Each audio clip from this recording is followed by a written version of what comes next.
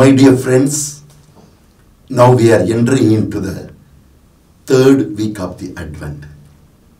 In the book of Isaiah, chapter 33, verse 24, it is written, "The one who lives in Zion can never say that I am sick."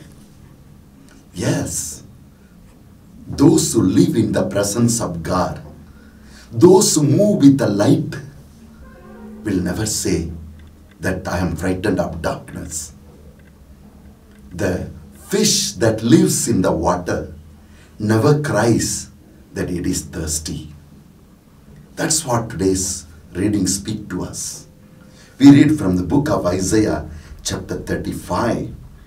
The word of God says, "Let the desert," yes, to the eyes of the world it is a desert where there is no life, full of sand, heat, but the unknown power and presence of God will make the desert to bloom, to bring forth life. You and I are not ordinary guys. You and I, though we are weak, we are human beings, we are disturbed beings. We go through sickness, suffering and pain in the world. We are not just thrown away like that. Our mighty God is with us. Emmanuel is with us. Yes, that's what we read in 2 Corinthians chapter 4 verse 7, where St. Paul says, "In this clay pot we carry the mighty living God." Yes, my dear friends, today's first reading says, "Let the desert rejoice, because the Lord is with us, who can bring life out of the desert." That's why it tells us in verse 3, "Strengthen the hands that are feeble."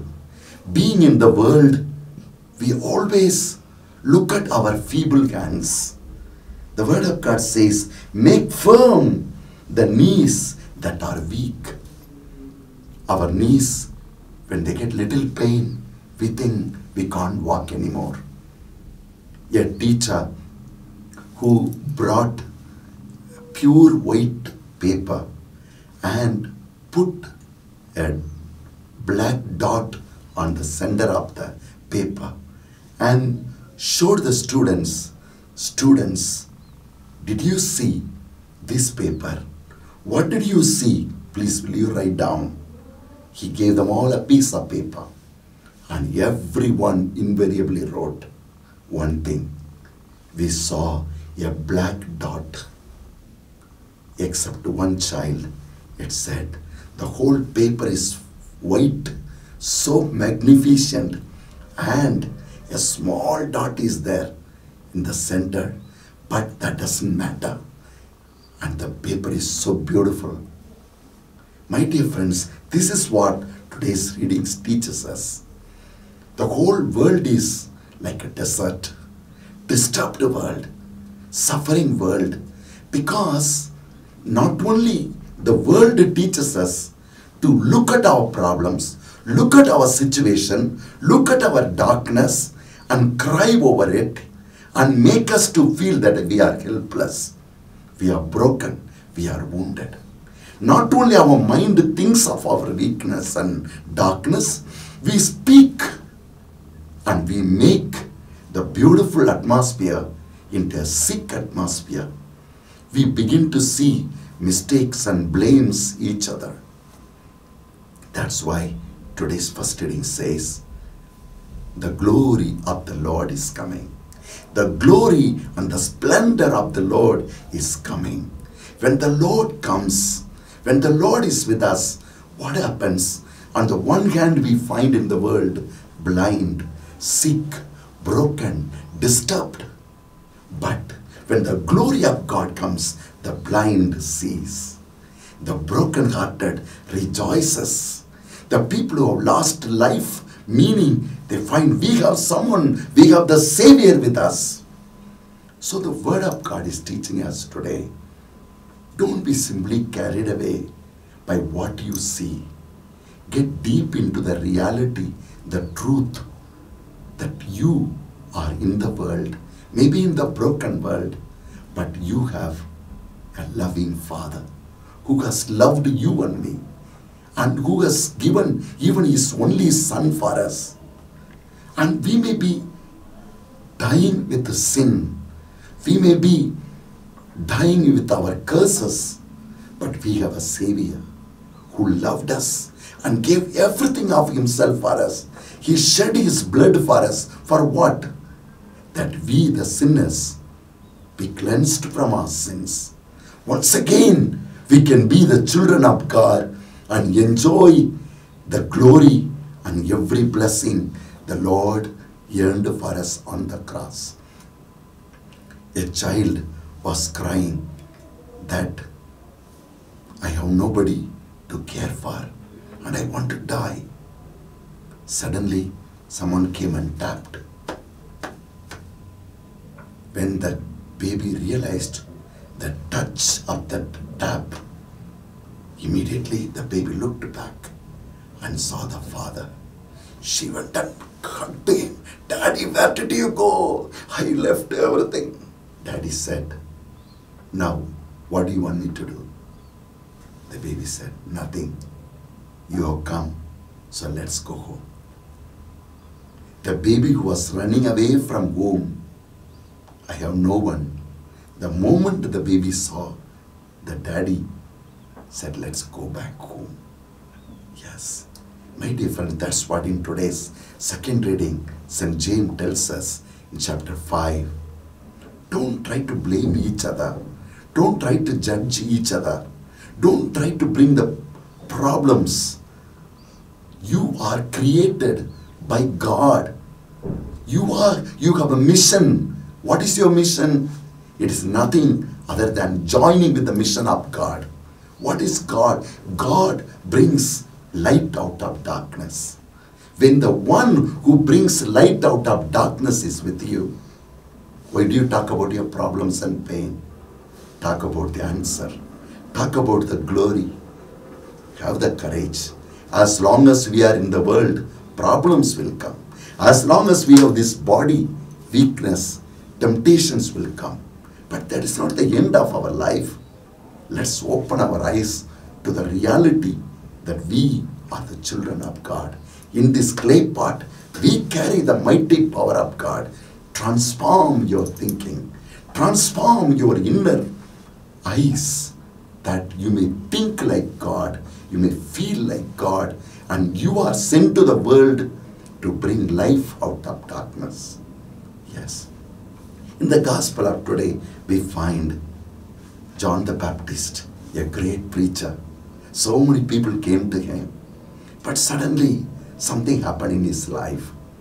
Herod, the king, caught him and put him into the jail. A great man was roaring like a lion. Now he was put behind the bar. He became helpless. The situation in which he was living took away the courage, the joy that he had in the Holy Spirit, and the mighty way he preached. He forgot how many people came to him. He became a broken-hearted man. And he told his disciples who came to see him, go. What is he doing? Is Jesus, whom I baptized and sent him to be the Messiah, is he doing anything? If he is the Messiah, why is he not delivering me? Why am I to die in this jail?